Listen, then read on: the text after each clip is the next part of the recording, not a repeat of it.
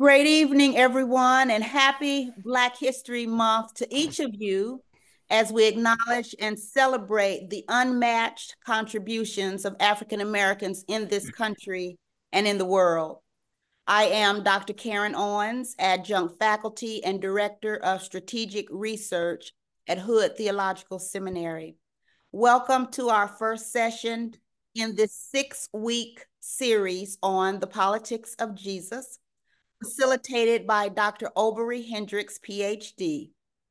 Over these next few weeks, we will explore the political dimensions of Jesus's ministry and their crucial implications for the church. And we are so honored and elated that Dr. Hendricks will be with us over these next few weeks. So I'll share just a little about him, and I'm going to ask if you are not muted to please mute your device at this time. Dr. Hendricks is the visiting scholar in the departments of Religion and African Diaspora Studies at Columbia University. He's Professor Emeritus at New York Theological Seminary in New York, New York, and former president of Payne Theological Seminary in Wilberforce, Ohio. Moreover, he's a former distinguished senior fellow at the Democracy Collaborative in Washington, D.C. And Dr. Hendricks is the author of several books: The Politics of Jesus, Rediscovering the True Revolutionary Nature of Jesus's Teachings and How They've Been Corrupted. And of course, we'll use that book in the series. Christians Against Christianity, How Right-Wing Evangelicals Are Destroying Our Nation and Our Faith, another book we'll use in this series. He's also written a book titled Living Water and The Universe Bends Toward Justice, Radical Reflections on the Bible, the Church, and the Body Politic. And more information about Dr. Hendricks can be found on his website, oberyhendricksphd.com. Now, at this time, the president of Hood Theological Seminary, Dr. Virgil Lattimore, will extend a welcome. Dr. Lattimore.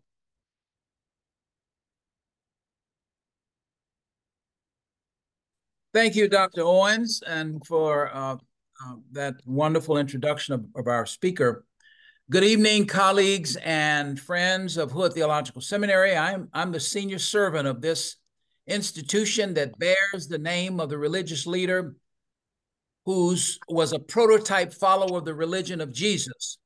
Bishop James Walker Hood believed that faith should guide its citizens to be responsibly engaged in lifting the faith and to guide us responsibly in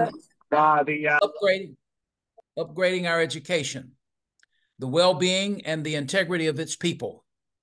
He was active in human rights as well as social justice. He participated in the writing of the Charter of the State of North Carolina and was the first Black superintendent of schools. We welcome you to this 6-part series led by Dr. Obery Hendricks, which is supported by a grant from the Lilly Endowment. Dr. Hendricks is a scholar and a lifelong follower and advocate for social justice. He is superbly qualified as a guru on how the religion of Jesus intersects with the political evolutions and the economy in America. We know that his insights and analysis will be evocative and illuminating. Family, we value your presence at this seminar, and we encourage you to explore our many programs and activities at our friendly website at www.hoodseminary.edu. Thank you, Dr. Owens. Thank you, Dr. Lattimore. Now, before we begin, just a few reminders. We remain so very grateful for this tremendous turnout. And so therefore, it's important that you please keep your devices muted throughout the entire session. And following each session, the recording will be sent to your email addresses. And if you have any questions or comments, please feel free to type them in the chat. As Dr. Lattimore indicated, this free course offering is presented via the Pathways for Tomorrow initiative of the Lilly Endowment Incorporated. And I also want to thank Dr. Lattimore again, Mr. John Everett, Ms. Kelly Bryant, and Mrs. Sandra Oliver for their valued assistance and support. And so at this time, I will now turn it over to Dr. Hendricks. Thank you. Thank you very much. Good evening, everyone. I'm, pardon me, very glad to be here. I hope this lighting is fine. I'm coming to you from a hotel room in Atlanta. And the next week I'll be coming from a hotel room in Washington, D.C. So I'll do my best. I'm going to get right to it. Our time is short. So, Dr. Lattimore, I'm not going to get into the to the African Methodist protocols that we usually have that are, 10 minutes long. I'm just going to get straight to it. So, okay, thank you. I'm going to begin by reading a couple excerpts just to set the tone from the Politics of Jesus. Pardon me. I was raised on the bland Jesus of Sunday school and of my mother's gentle retellings, the meek, mild Jesus who told us in a nice, passive, sentimental way to love our enemies, and who assured us that we need not worry about our troubles, just bring them to him.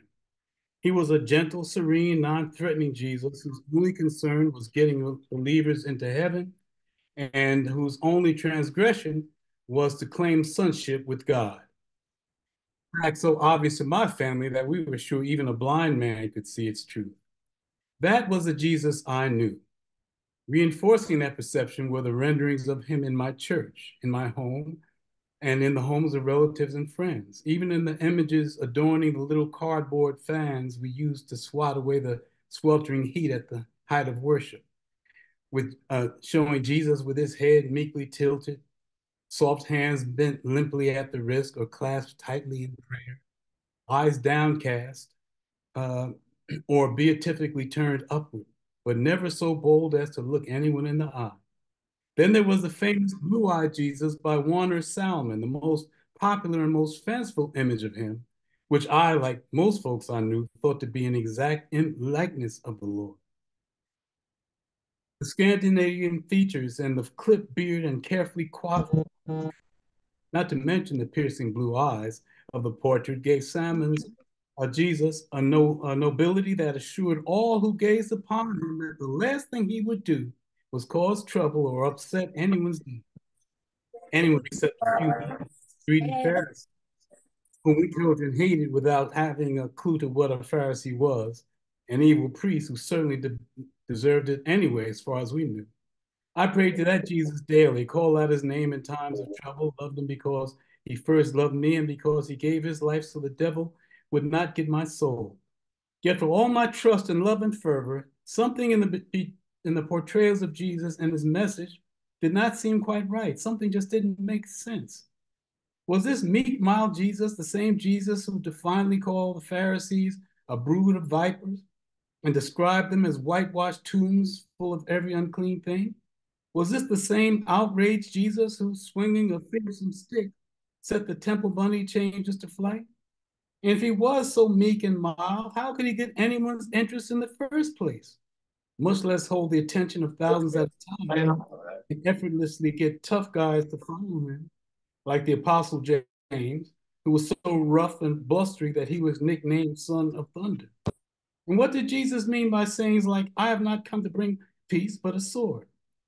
I tried my best to understand, although questions like those were frowned on by my parents and every believer I knew as evidence of weak faith, or worse, of the devil's confusion.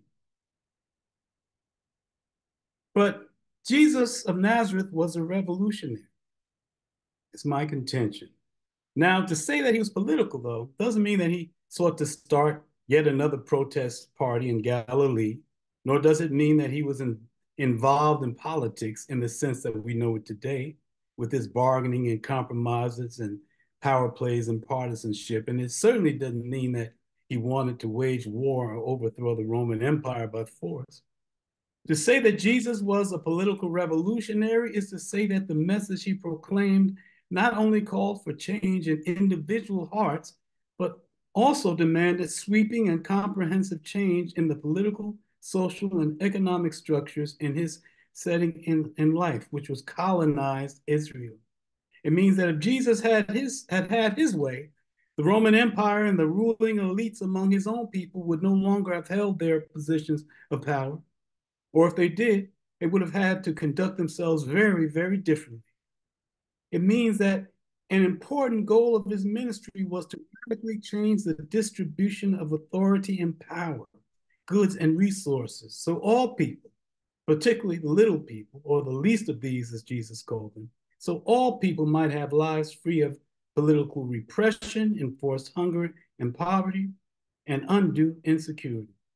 It means that Jesus not only sought to heal people's pain, but also to inspire and empower people to remove the unjust social and political structures that too often were the cause of their pain. It means that Jesus had a clear and unambiguous vision of the healthy world that God intended, and that he addressed any issue, social, economic, or political, that violated that vision. But just consider just a few examples from the Gospels. In what the Gospel of Luke portrays as the inaugural sermon of Jesus' ministry, Jesus announces that the reason for his anointing by God and the purpose of his mission in the world are one and the same: to proclaim radical economic, social, and political change. In Luke 14, he wrote, "The Spirit of the Lord is upon me, because he has anointed me to bring good news to the poor, has sent me to proclaim release to the captives and recovery of sight to the blind, to let the oppressed go free, to proclaim the year of the Lord's favor." In this passage, Luke's Jesus leaves no doubt as to the radicality of his calling. First, he heralded good news to the poor. The Greek word for poor here means collective or class identity. That is to say, he announced that the reason for his ministry was the struggle for radical change in the circumstances and the institutions that kept people downtrodden and impoverished. And yes, radical change, because only radical change could make a real difference in their plight. He also announced release to the captives, that is, to those unjustly imprisoned, which was a declaration of major proportions, because Roman jails were full of political prisoners, those reduced to penury by economic exploitation. Then he made the ultimate political pronouncement.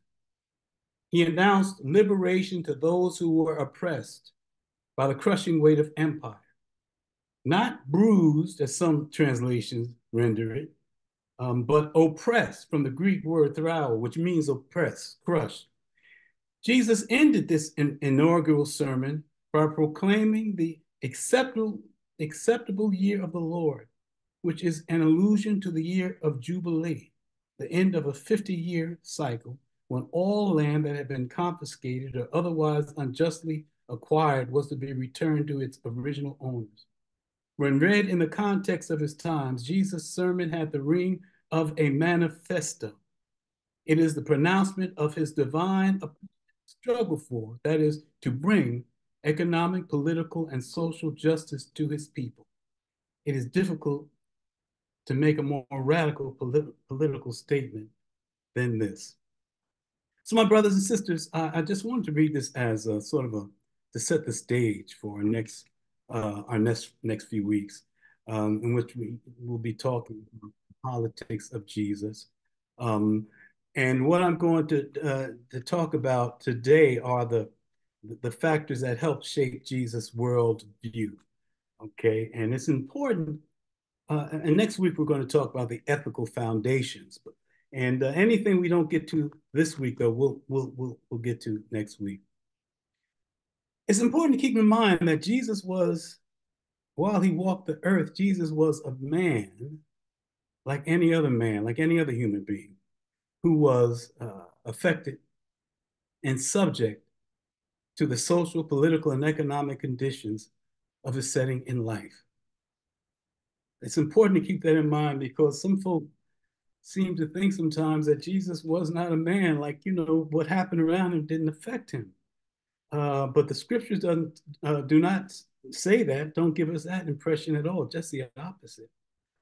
And there are two overarching factors, I would say, that help to shape Jesus' worldview or his political consciousness. And the first is the legacy of the Judaism he inherited. And the second factor, overarching factor, is the politics of his own time. The first, we talk about the legacy of Jesus' Jewishness. We must remember Jesus was Jewish. He was, totally a Jew. And, we see him, he refers to Moses a lot. We see him going to make the pilgrimage to Jerusalem. He refers to the scriptures. He even said that he came to fulfill it. So he was Jewish. That's important because we have to see him in that context. And when we see him in the context of the legacy of Judaism, we see that at every important moment in the history of Judaism is something that is reflected in Jesus' ministry. Now, where did our faith begin? Well, there were people who would talk about, in Genesis, they'll talk about Abraham and they'll talk about Joseph or some others. Some might even go back to Adam. I'm not sure how that works out. But the root event of our faith really is the Exodus event. We say it's the root event of our faith because it's at that point that God speaks to a people and not just individuals. And it is the root event of our faith because it is at that point where God spoke to the people and said that he was going to deliver them from their oppression. He said, I've heard you on account of your oppression. I think that's in Exodus 13. I have heard you on account of your oppression. Now, he didn't say I'm coming to help you, Hebrews, because you're so religious and you all sang so well, or anything like that. No. He said that because this is Exodus 3. I have observed the misery of my people who are in Egypt. I've heard their cry on account of their taskmasters. Indeed, I know their sufferings, and I've come down to deliver them, That's an important thing to keep in mind. This is where our whole notion of deliverance comes from. And because the Jews in those days and through most of the Bible, most of the Old Testament, they did not believe in an afterlife. In fact, the Sadducees in the New Testament didn't believe in an afterlife. So when they talked about deliverance, they're talking about deliverance from oppression in this life, in this world. That's very important to keep in mind.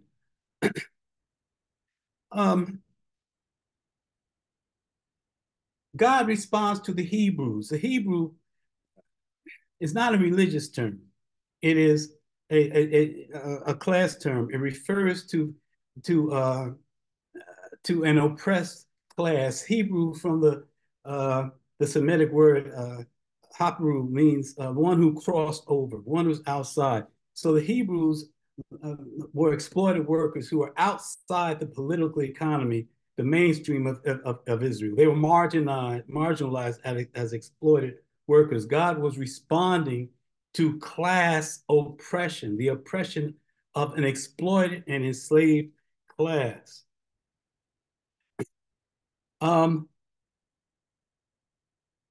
It's important to acknowledge that because Jesus, in his manifesto in Luke 4, says that the reason that he is anointed, or the reason he was made a Messiah, was to bring good news to the poor, but also to bring liberation to the oppressed. So he's reflecting the Exodus principle in the very first sermon, first public sermon in which he tells the world who and what he is about.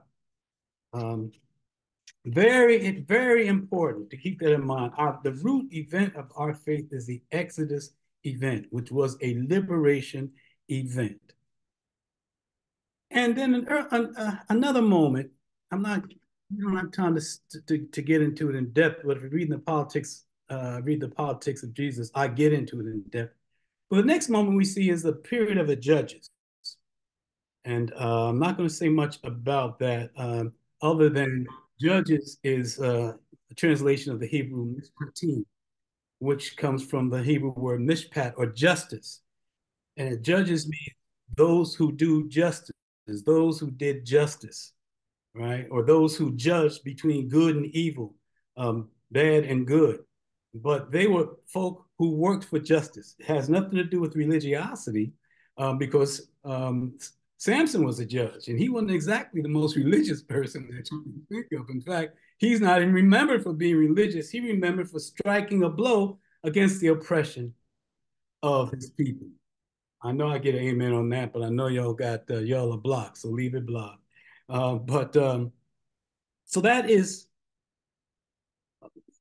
so. And what's important from the period of the judges, there are a number of things that are important for the period of the judges, in terms of looking at the Judaism that Jesus is a legatee of.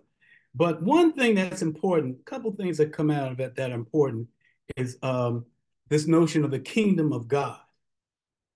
That comes from, well, in the New Testament, it's translated from the Greek, Facilitator Theou, but initially it comes from a Hebrew term, Malkut Shemayim, which means the sole sovereignty of the heavens, or the sole sovereignty of God, because they didn't use the name of God. They thought it was too holy. But we get a sense on what the term means, this Malkut Shemayim, the sole sovereignty of God, which people translate as the kingdom of God, which is not a good translation because it gives a sense differently of what the term means.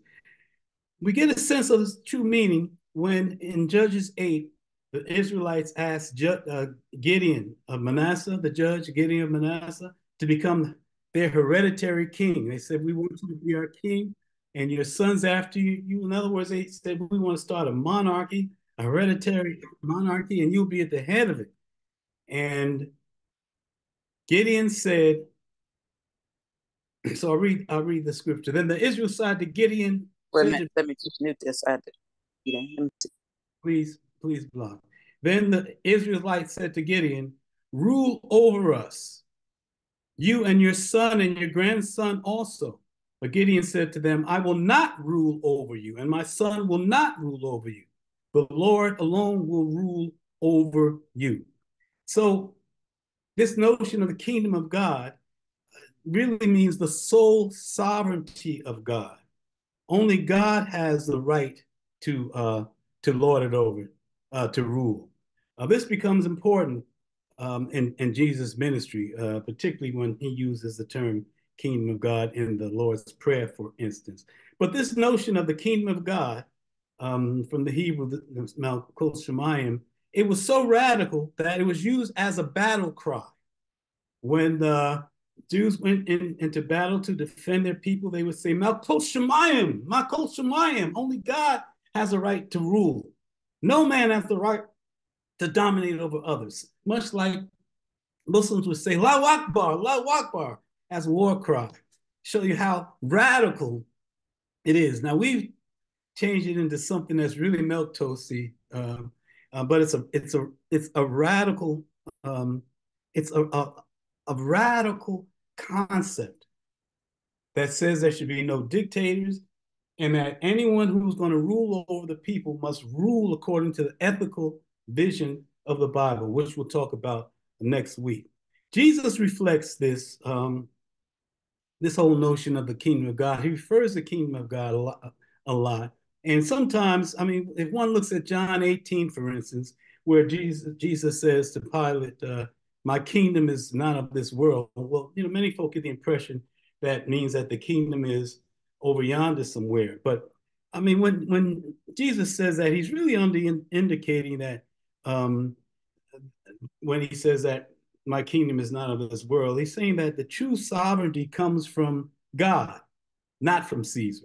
It doesn't come from anyone on earth. So he's not talking about over yonder necessarily. But when we look at the Lord's Prayer, it becomes even clearer, because Jesus says, and we'll talk more about this later in a few sessions, but Jesus talked about when his disciples asked what their prayers should be concerned about, one thing he said was to pray for that thy kingdom come. Pray to God, thy kingdom come, your will be done, which is a very, very radical and dangerous thing to say when Caesar's kingdom is already there. And in fact, that was seen as sedition against the state, which was a capital crime punishable by crucifixion. And crucifixion was reserved only for seditionists against the state. It was a political crucifixion. We'll talk about that more anyway. But when Jesus says disciples pray, your kingdom come, your will be done. In other words, they're praying to God to replace Caesar's kingdom with God's kingdom, God's sole sovereignty. That gives a sense of just how radical that is and how dangerous that notion of the sole sovereignty of God is, or the kingdom of God.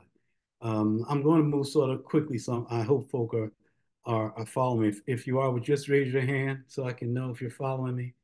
All right, thank you. All right. What also comes out of the period of the judges is very important, is the notion of Messiah.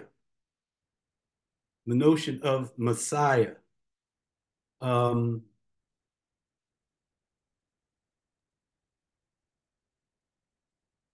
Messiah and Son of God are not the same thing at all.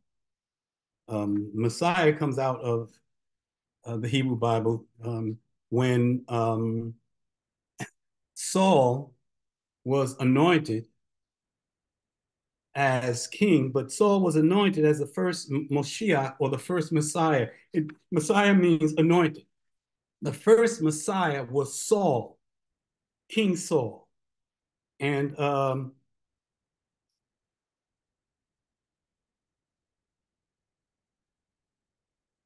King Saul's,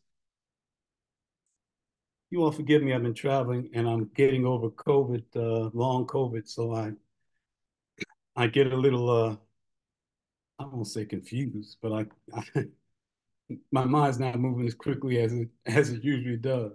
But you know, we see how radical this whole notion of Messiah was. We see that Messiah was a political notion, not a religious notion. We see it in the charge that the prophet Samuel gives to Saul when he anoints Saul as the first Messiah. He says, the Lord has anointed you, made you Messiah, has anointed you ruler over his people Israel. You shall rule over the people of the Lord, and listen to this, and you will save them from the hand of their enemies all around. The job of the Messiah is to struggle to try to make sure that the people are liberated. His concern is to be about the liberation and the security of the people. Let me read that again. The Lord has anointed you ruler over his people, Israel. You shall reign over the people of the Lord, and do like some preachers say, hey, watch this, watch this, watch this. And you will save them from the hand of your enemies all around. So we know that Jesus, the beginning of the very first line of the Gospel of Mark calls him Jesus Messiah. He was heralded as the Messiah. And that's different from Son of God. The Messiah is to struggle for his people. And we see that he says in this manifesto in Luke 4 that that's why he came, to bring good news to his people. What's good news to the people? That the institutions, the laws, the structures that govern their lives, that they will be changed from unjust structures to just political structures of justice. So I'm going to jump to another important moment. There are others, but we're going to I'll deal with the most important moment. The next moment I want to look at in the legacy of Judaism to which Jesus is heir is the period of the prophets, essentially the 8th century BC. Now, prophecy you know, those of us who remember, what was that West Indian woman who had Psychic Friends Network? Um, they they portray prophecy as foretelling the future. And we have some preachers calling themselves prophets and prophetesses. Um, and they say foretelling the future. So, yes, thank you, Sister Brooks. Miss Cleo and her Psychic Friends Network. But there are two parts of what prophecy is in the biblical prophecy. First is forthtelling. This is the most important part.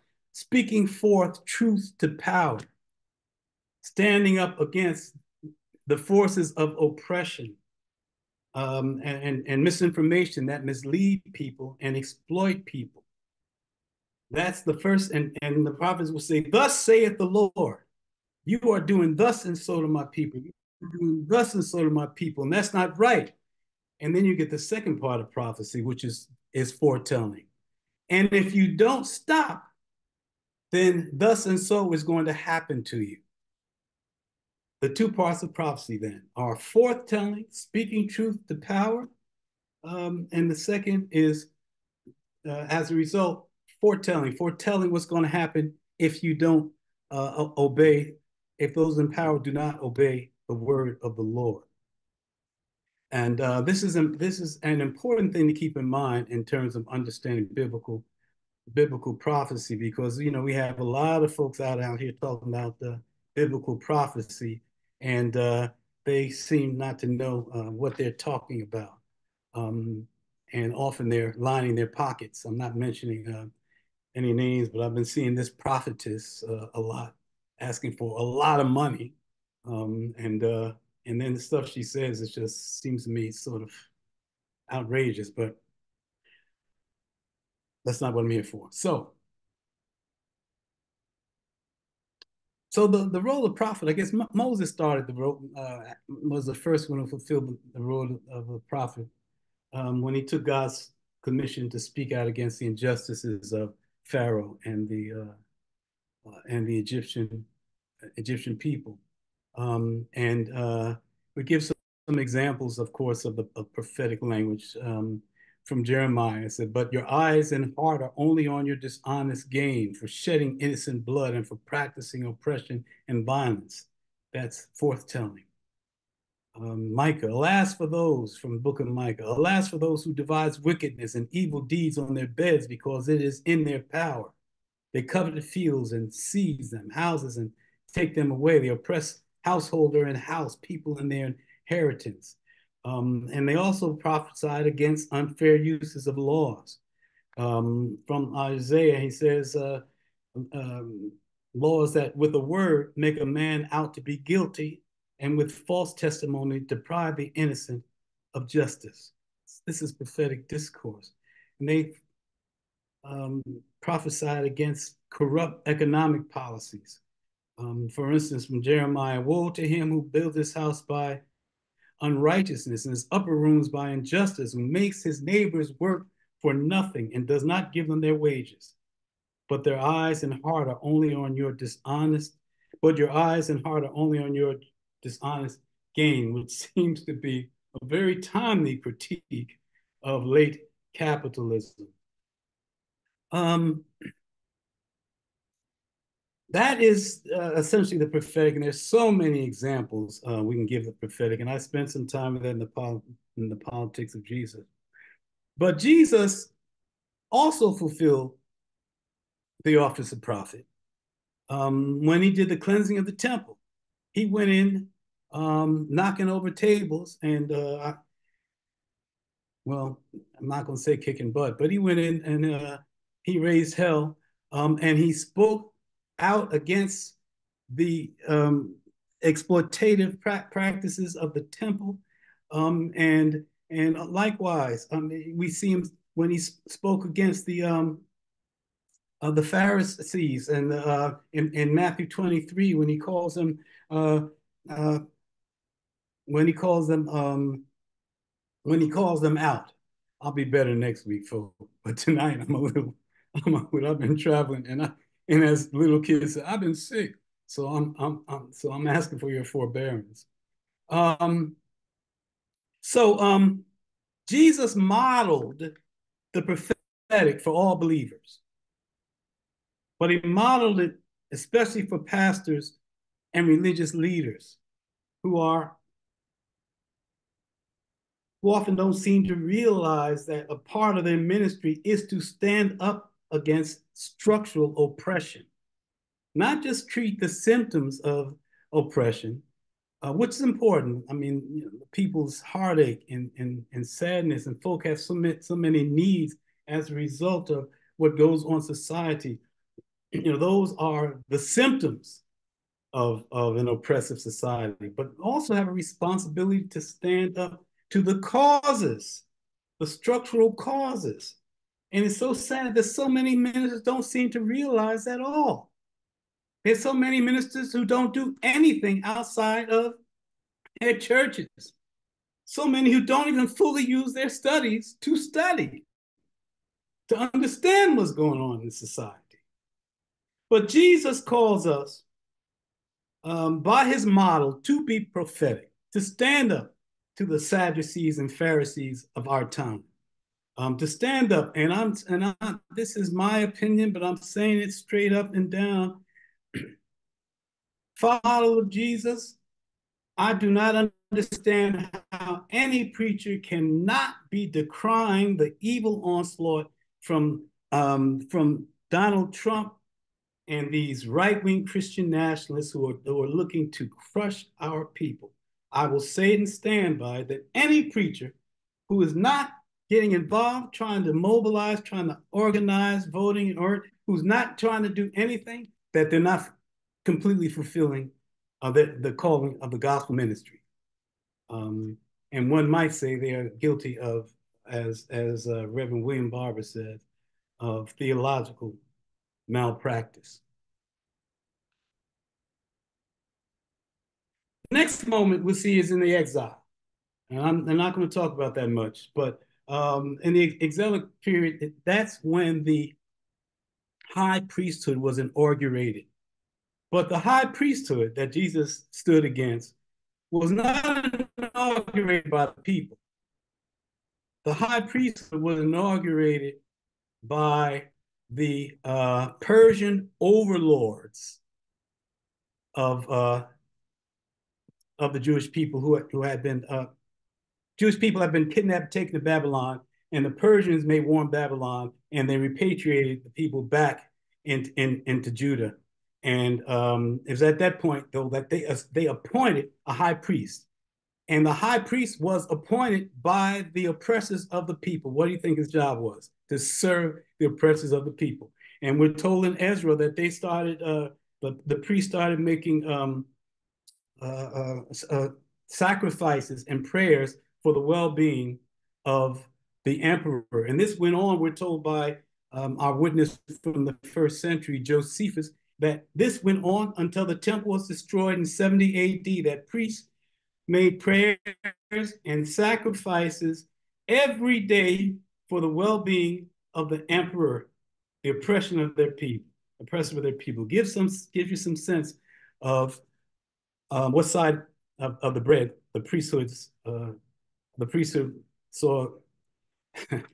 This gives some sense to the priesthood was serving, and their fealty, overarching, was to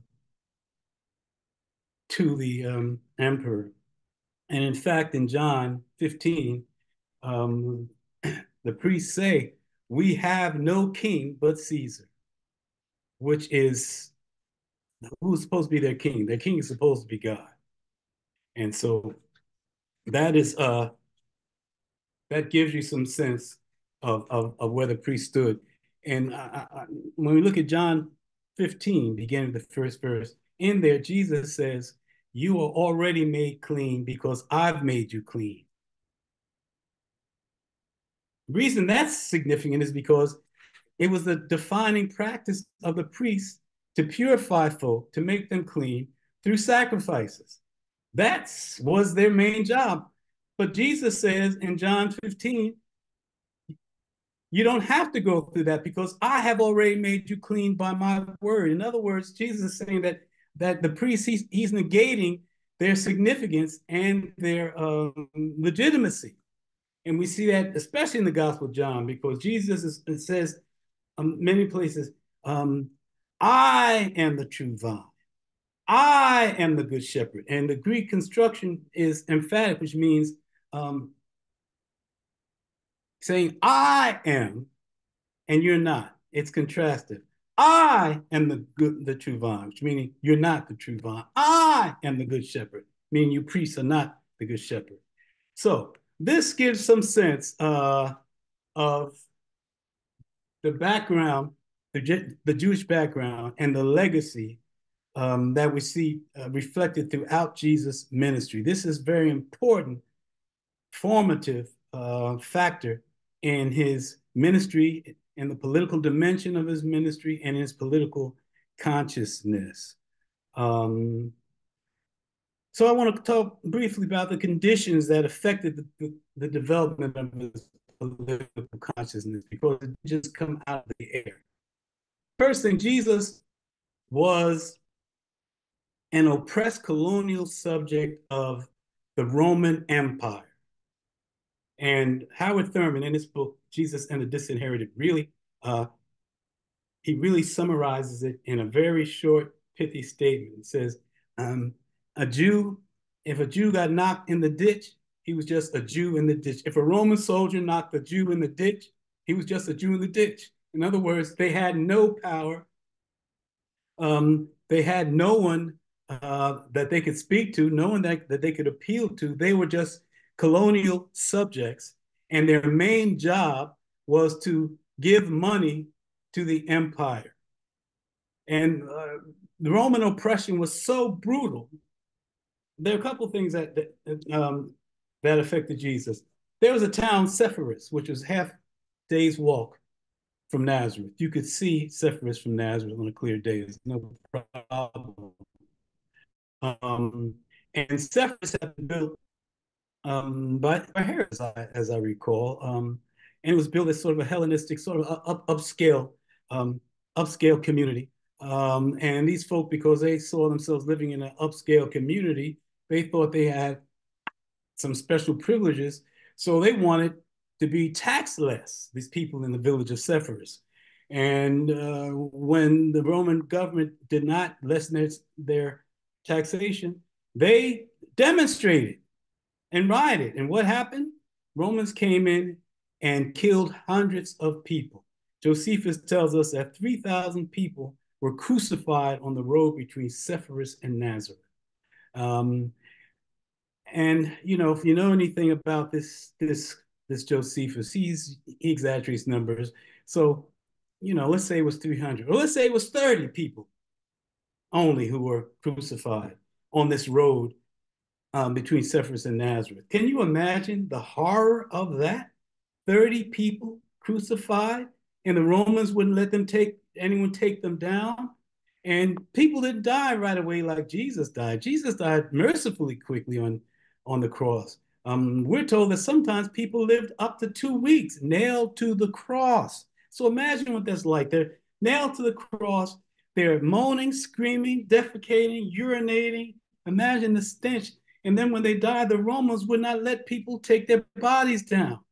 So we had this. So imagine the horror that went on. This went on a few years before Jesus' birth. Well, think about when Emmett Till was killed, how we saw Emmett Till's body, and how it still horrifies us. Think about how it horrified and frightened the whole nation of 20 million African Americans. Now think about this little village of Nazareth that Jesus was born in, and was raised. Well, he was raised in Nazareth. Imagine that, how that would permeate the fabric of their lives. They saw 30 folk lynched, at least 30 folks lynched, tortured to death. Think of what that did to the psyche of this people. Think about how long they talk about it. Look how long we talk about Emmett Till. It still permeates Black culture. So Jesus grew up with this kind of this sense of of overarching Roman um, uh, in his life, and it had to affect him. I know that the picture of Emmett Till affected me growing up.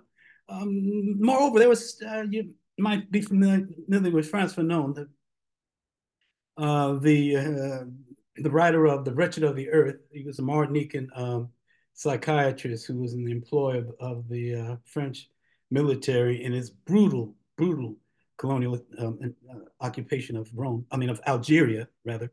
And Frantz Fanon, he noticed in treating people that were brought in by the soldiers, that were supposed to be crazy, he realized that they're what he identified as reactionary psychoses to colonial oppression. And when I read these psychoses, I thought he was talking about the New Testament, because he says the first thing that happens is that women's menstrual cycles are interrupted under the brutality of Roman colonial occupation. We see that in the New Testament, right? Several times. He said, then we also see hysterical paralysis. That at times people are so frightened and so afraid that they become paralyzed because that they would think that their psyche tells them that makes them less of a target, or they're afraid to go into battle, or some other mind mechanisms. And of course, malnutrition cause paralysis and lameness. We know that. But also, there are these psychological processes, and one stands out. He said there was a young man. He said there was a young man who was self-hating and self-destructive. He was always trying to hurt himself. He hated himself.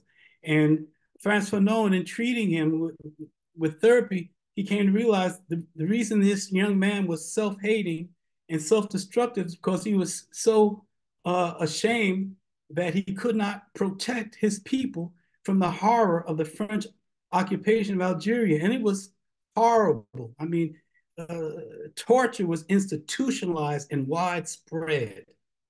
So, why is that significant? Well, if you look at the 5th chapter of Mark, there's a young man who is self-hating and self-destructive, living in the tombs.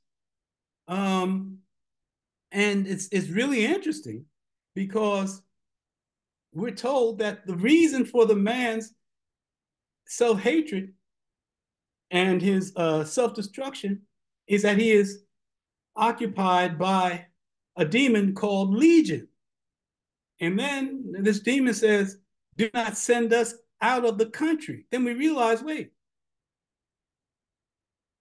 a legion that occupied the country? Well, the man then first is not a man at all, but he's a representative character, because what we're told is that this legion can only be the Roman legion, and it's a Roman legion that occupied the country that caused this terrible crime rate and terrible horror and pain. And we're going to talk about that in a few sections hence. But I want to give a sense of how horrible this Roman oppression is, and the effect it would have on people, and the effect it had on Jesus. And we'll see how Jesus responded to this oppression in his ministry. In terms of economic factors, Jesus talked about the poor and about poverty more than anything other than God. And that is because poverty was rampant. Poverty was so rampant that the rabbinic writings tell us that they had to be careful how they gave the poor tithe out, because if they weren't, the people were so desperate they would stampede like cattle. And those are the words they use, stampede like cattle. The people were so beaten down by poverty that Jesus actually had to tell them, you poor people are blessed. Blessed are you poor people. You don't have to tell people they're blessed unless they don't know it. They're so beaten down by poverty that Jesus had to lift them up. And when they asked Jesus, disciples, what they should pray for, be concerned about, he says, well, pray. And this was not a private prayer. This will, and we get into the prayer later, we see this was a prayer for the whole people. We're saying, he told them to pray that the people will have enough bread to eat. Give us this day our daily bread. Why? Because people did not have enough bread under Caesar. What caused their poverty? Well, one the major cause was taxation. The Romans taxed people to the hilt. Now, most of people in Israel, 95+% were peasants, poor peasants, workers of the land, workers of the ground. So they were, and peasants, by definition, they don't produce really any surplus to speak of. It's really subsistence, year to year. But then on top of that, and that means they only make enough really to sustain them. But then they have to pay taxes to Rome. And Romans came around and collected their taxes. They didn't play with that. And then the people had to pay temple dues. And the priests collected their dues. We're told that at some point, when the people weren't paying their temple, their tithes and offerings like they should, or like the priests wanted them to, that the priests sent their servants out to collect the tithes from the threshing floor. Think about that. And that's sort of crazy, isn't it? But this taxation also caused debt, caused folk to be deeply in debt. We're told that between temple dues and the Roman taxation, sometimes they were paying out 40% of their subsistence. So what does that mean? They had to go into debt. And debt was so significant, so horrible, that Jesus told his disciples to pray, forgive us our debts. And the word is philemata. It means financial debts. It doesn't mean trespasses. Trespasses might step on your lawn. No, we mean forgive us our debts, our financial debts. That's how concerned it was. And Jesus mentions debt default when people could not pay their debt, as it was a reality that everybody knew. In Matthew 18, he talks about someone who owes a large sum to a king. And he said, as he could not pay, his Lord ordered him to be sold together with his wife and children and all his possessions. He acted like this was something every day because debt slavery was every day. In fact, there was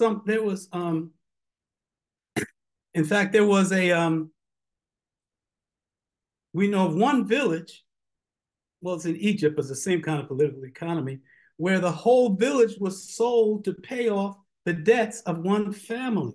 Debt slavery was a terrible, terrible reality, such that when the rebels destroyed the Jerusalem temple, the first thing they did was destroy the debt archives. So it wasn't no silent night, holy night, all is calm, all is bright. We were talking about people who were suffering. And we're running out of time, so I'm going to just mention one other thing, and that is the marginalization of Galileans. Jesus was a Galilean. What did that mean? Well, the Galileans were the N-word of Israel.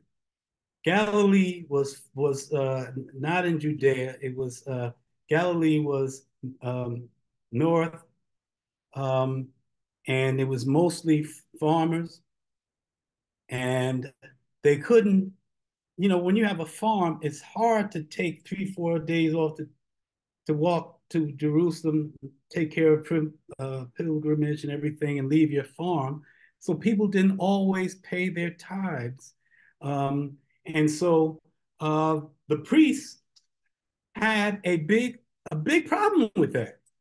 To the point that we see it reflected in Malachi when it talks about robbing God.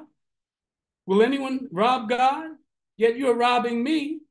But you say, how are we robbing you? In your tithes and offerings, you are cursed. In your tithes and offerings, you are cursed with a curse, for you are robbing me. So the priests said that, show how greedy the priests were. They actually put in the scripture that they were robbing God. By the way, tithing was only in for the Jerusalem priesthood in support of the temple and its administrators. When the temple was destroyed, tithing was no longer a biblical commandment or mandate. That doesn't mean tithing doesn't have its place, but we can't tell our people, you know, you're robbing God if you don't tithe. No, that's a personal choice. It's a good choice, but we can't make something lawful that the scripture doesn't say is lawful. And anyone who's preaching that to the people that they're robbing God, I would ask you to revisit that and think twice about telling that. That doesn't mean, like I said, tithing is bad. It's a good thing, but we can't say that it is a Christian responsibility, biblical responsibility. It is not. But also, these Galileans, they spoke differently. They slurred their Hebrew. So, for instance, the priest named Eleazar, they pronounced it as Lazarus. Lazarus. So when you see Lazarus, that is the Galilean slurring of proper Hebrew, proper Aramaic. I mean, they would even shorten Eleazar to Laz sometimes, you know. And so, and because they didn't tithe, didn't bring their tithe and offering as regularly as the priests wanted, and also as the scripture said, the priests started treating them like they were less than human. I mean, they called them Amharites, which means people of the land, but it really meant like somebody who was just worthless. I mean, even one of the rabbinic writings says that it's okay to kill an Amharites on the most holy day, which is the Day of Atonement, by cutting their spine with a knife. I mean, this is how the Galileans were seen. So when Jesus stands up, he's standing up for against the oppression of all Jews, but he's also speaking up for the oppression of his own Galilean compatriots. I'm sorry that I've had to rush through this, but I hope I get, my quick thumbnail gave some sense on the background of Jesus, the conditions and the structural problems that Jesus encountered and that helped shape his political consciousness, and thereby were some of the things that his ministry came to address. And we'll see in later weeks how his ministry directly addresses. And so I'm going to end it here. Next week, we're going to talk about the ethical foundation of Jesus' ministry. I thank you all for your forbearance with me as I stumbled through my tiredness and exhaustion, but I wanted to make sure that I did this because I've been looking forward to it, even in the midst of my travel. I hope it's been helpful. I look forward to seeing you next week. Thank you. Thank you, Dr. Hendricks, so much. And thanks to all of you for your attendance tonight. In a few days, the recording of this session will be sent to your email addresses and can also be found on the Hood Theological Seminary YouTube channel. So we'll look forward to seeing you next Monday, February the 12th, and you will receive a reminder with the Zoom link a few days prior to your session, to the session. Until we meet again, blessings and shalom to each of you. Again, Dr. Hendricks, take care of yourself. We're going to hold you in prayer so that you will feel better, and we'll look forward to seeing you next time. Good night, everyone. Good night, everyone. Good night, and thank you. Thank you.